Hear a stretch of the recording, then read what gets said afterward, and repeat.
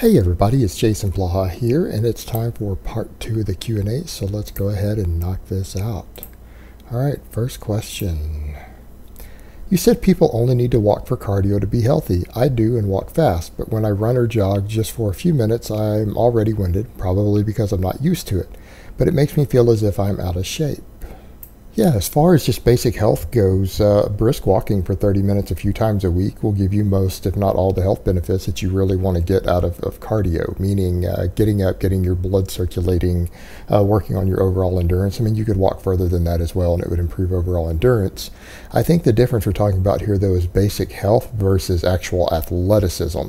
And in the case of athleticism, you really need to factor in either conditioning or endurance there. And yeah, your conditioning sucks if you struggle jogging, but you know what? If you've been walking briskly for a while, you already have a base endurance, you already have a base cardiovascular capacity. So if you started jogging 3 times a week, within a couple of weeks, you would find it to be really, really easy. It's the issue of just adapting to it. It would be the same thing if you started jogging a little bit and then you find you don't have any true athletic level of endurance and you can't run a marathon. You know, it's just understanding that there are different degrees of athleticism, conditioning, endurance, and some things you're just trying to get baseline health benefits, get most of the health benefits. You're going to get it from just brisk walking. So that's what people need to remember. There's a difference between athleticism and basic health. And a lot of times these minor things that can give you the basic health, like again, you can get 80% of the health benefits of any degree of cardiovascular conditioning with just brisk walking. So you don't have to do anything extreme, maybe even 90% of the health benefits. Same thing with weightlifting. You can gain 90+% of the health benefits just lifting moderate, twice a week. You don't even have to really go that heavy. You don't have to get to where you even squat 300 or 400 pounds or deadlift 400. Those are athletic goals, not just health and fitness goals. So you need to understand the difference between the two, and that just reaching peak health doesn't require anywhere this extreme of training as obtaining a really solid level of athleticism. So just think about it from that perspective. And you know what? The thing is, at the end of the day, humans gain endurance easier than any other performance element. So now that you've got a baseline endurance, I think you'd find that if you branch over into other types of specific endurance training, whether it's jogging, running, even doing marathons, things like that, you'd find it wouldn't be that hard for you to get yourself to that level of conditioning if you're already basically in shape. All right, next question. Hey Jason, I'm losing a lot of strength on my cut even though I'm keeping my current protein intake at 220 grams a day while currently weighing 220 pounds, staying around the 6 to 8 rep range on most of my compound lifts, 8 to 12 on isolation, push-pull 4 times a week. Should I be decreasing my reps and increasing my protein even more? I really want to lose fat, but I also want to keep my strength as much as possible. Would a refeed day help me? Please help. Thanks. All right, brother, it sounds like you're cutting too quickly without refeeds. Honestly, 220 grams of protein, you're not, if you're still losing strength while taking in that much protein while cutting, you're trying to cut too fast, or you're trying to train with too much volume with high intensity. The thing you need to realize is that, yeah, you can train heavy, you could train with high volume, you could do whichever you want to do while you're cutting. But the thing is, you can't be running sets to failure. You can't be trying to push yourself to the limits to where you're trying to gain strength. You're trying to gain muscle, because when you do that and you're cutting, unless you're cutting absurdly slow, like I'm talking losing a pound a month, not 2-3 pounds a month, not a pound every week, none of that stuff. If you're trying to actually gain strength and muscle, it's not going to work for you at all. And it sounds like you're a pretty big guy already, so you should realize that by now. Know your body well enough to know that any sort of fast cutting, you're going to regress. And if you're trying to actually make gains instead of just going in and saying, what do I need to do to burn calories and what do I need to do to maintain my strength and muscle in the gym? And sometimes that means if you've been able to deadlift 500 pounds for sets of 5, you might need to cut down to 480 for sets of 5 while you're cutting, because you know what? That will maintain your strength levels. That will maintain your strength. That will maintain your muscle mass, but it won't be pushing your recovery beyond the ability to recover. So if you're coming in and you're doing really difficult sets and you're doing max effort work or training to failure and stuff, and you're losing weight while cutting, of course your strength is going to regress because you're impeding your recovery ability instead of saying, what do I need to do to maintain it? Now, that being said, can you use weight training to help burn extra calories? Yeah, you can do weight training or cardio for that. Either one works. I would tell most guys focus on maintaining your strength and then do extra cardio to burn calories, but there are people who successfully do the other approach as well and just do tons of volume. And you know what? There are plenty of people who do that successfully. I just think it's difficult to recover from. Hence the reason I try to push cardio more for the actual calorie burn. So that being said, what you're probably doing, you're either pushing yourself too hard in the gym while trying to lose weight, or you're trying to lose weight and body fat too quickly and you need to scale it back a little bit. And I think if you scale back the weight loss just slightly and back the intensity down just one notch or half a notch in the gym, I think you'll find that your strength is going to maintain a lot better. You'll be able to keep what you have and continue to lose body fat. All right, next question. Hey Jason, can your new 1 to 3 set intermediate program be used effectively by a late novice who doesn't want to spend hours trying to claim 10 to 20% more strength and size gains? Of course, she should make sure to progress faster. Let me know your thoughts and keep up the good work. You know what? I think that's perfectly acceptable, particularly considering you're saying you don't want to spend huge amounts of time in the gym, and that program is flexible and allows you to pick how much time you want to spend in the gym based on your needs. You know, you're going to be in there lifting anywhere between 30 minutes and an hour, but it's based upon which variation and model of the program you run. And that's why I left it really flexible for that purpose, so that you can decide what meets your lifestyle. And if you want to run it and get in and out of the gym 3 times a week at 30 minutes each, yeah, you can run that variation of it, and you'll make gains just fine. And because you're still in the late novice phase and not a true intermediate, you're simply going to find that you're going to progress faster and easier. And ultimately what that means is you will probably, on all of those exercises that you're doing, you'll probably be able to add a rep every single session. So if you're just doing what you're able to do and you run the program the way I kind of broke it down as far as making the progress and the progression rate based upon are you hitting grinders or not, and if not, you know, continue to increase reps. And once you reach that 8 rep threshold, you increase the weight. What you're going to find is that if you're able to progress faster, you're automatically going to progress faster if you're following my instructions there. So there's no extra need to really pay attention to it between a late novice and an intermediate. You're simply just going to add reps more quickly. And, you know, in which case sometimes you might gain 2 reps in a session. So again, it's going to be fine, and I think it's totally acceptable, and it will help you finish out your noob gains. And even if you're, you know, say 9 months into one of my novice-oriented programs and still have 3 months left in it, and you choose to switch over to that intermediate program, you're still going to reach the novice strength standards doing it. Will it take you a couple weeks longer? Maybe. It might take you 2 weeks longer, or 4 weeks longer, so it might take you 4 months instead of the 3 months to do it.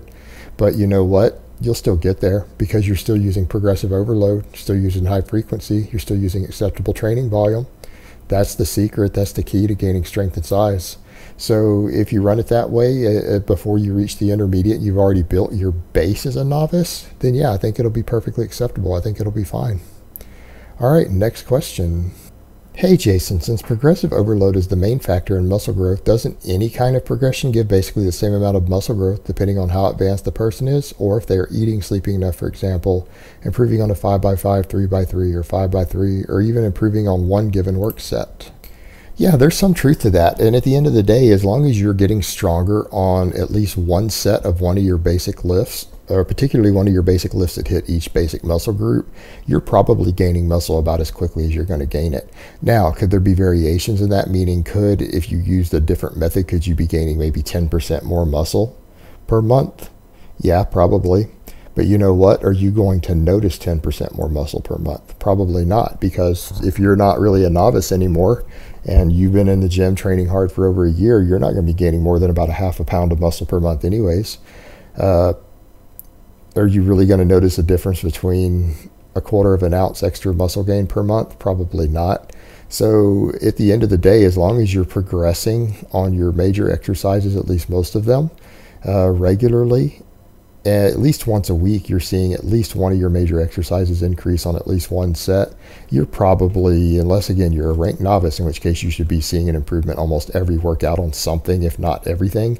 But if you're out of the novice phase and you're seeing any progress on the big lifts regularly, yeah, you're probably gaining muscle at somewhere between 80 to 100% of what you could possibly be gaining.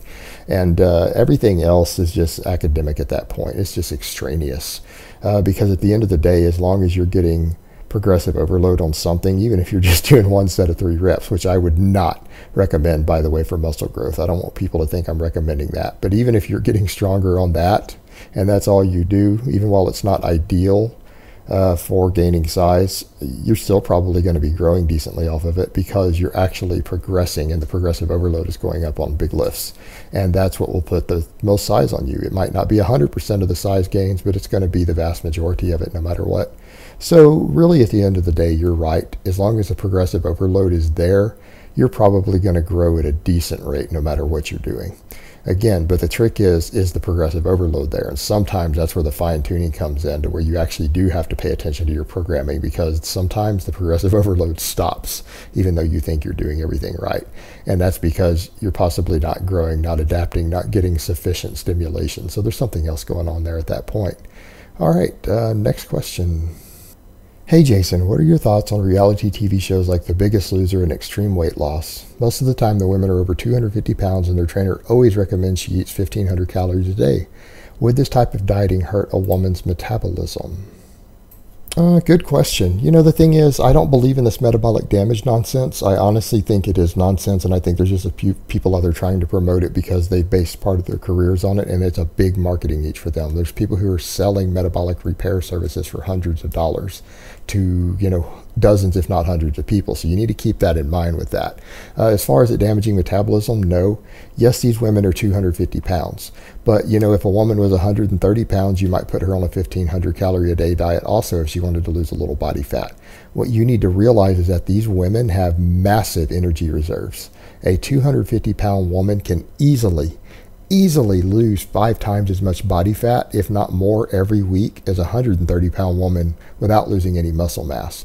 So keep that in mind. In fact, if you start having them resistance train with any degree of intensity, some of these 250 pound women could be losing 3 or 4 pounds of body fat every single week while actually gaining a little bit of muscle mass. So if they're able to lose body fat at a massive rate while gaining a little bit of muscle, their metabolism is only going to go down in the sense of, if you shed 100 pounds of lard off of your body, you're going to burn less calories. Carrying around 100 pounds of lard is going to make you burn through calories. If you don't believe me, go put 100 pounds in a rucksack, or even a evenly dispersed one with the front and back, and go walk around with it and try to do day-to-day activities, and tell me you don't burn an enormous amount of extra energy from that extra 100 pounds. So their metabolism loss is going to come from the fact that they've shed 100 pounds of lard off of their fat asses. So when you look at it from that perspective, sure, their metabolism is going to go down quite a bit. But is it due to hormonal shifts? No, not really. And there's no reason, as long as they're under the care of a medical doctor, that these women can't be on a 1,500 calorie a day diet and be losing 3 or 4 pounds of body fat every single week. Now, the problem is that ultimately the Biggest Loser stuff is that it seems like a lot of it's crash dieting and doing a lot of really stupid stuff instead of a really consistent, solid program that someone could do for life. Like any sort of boot camp type thing is really a bad idea because it's trying to get you to kickstart something, which is stupid. Kickstarting something never works in the human body. In fact, it gives short-term results, and then there's oftentimes blowback. But could these women go on balanced, healthy 1,500 calorie diets and do resistance training and cardio every day and safely lose weight? Yeah, they just might do it slower than what they have them do on these Biggest Losers. And that's the problem, is that ultimately they have them do crash course type thing that there's no way they could maintain as a lifetime endeavor. And so they get used to doing it that way, and then when they can no longer live that lifestyle, once they've lost a lot of the weight, they tend to rebound because they've been taught crash course methods to lose body fat through trying to shock their body and doing extreme things, rather than just a change in lifestyle that makes it nice and gradual and smooth and something that they could maintain for many years on end. And that's why they regain the weight. It's because they haven't been taught the proper tools and methods to keep the body fat off by changing their lifestyle. Instead, they've had a bunch of crazy boot camp type nonsense thrown at them, and sometimes diets that are difficult to follow. But it's not the caloric intake that's the problem there. That caloric intake is fine because they're going to lose fat pretty rapidly on it. And you have to remember that someone who is very grossly morbidly obese with 50 or 100 pounds of extra body fat they need to lose, they can lose body fat at an absolutely enormous rate per week compared to other people without it really becoming an issue as far as slowing down thyroid function or losing muscle mass or things like that. They have a massive reserve to draw from that the body will very easily and readily tap into without any problems. And that's the difference. So you need to remember is that the leaner you get, the harder it is to lose body fat without losing muscle mass and without having energy problems and everything else. But someone who's that obese, totally different animal. They have basically an enormous fuel tank that their body can easily tap from without having any other issues associated with it. All right, guys, but that's really all I have to say on that today. I hope it's been informative, and I will talk to you guys next time.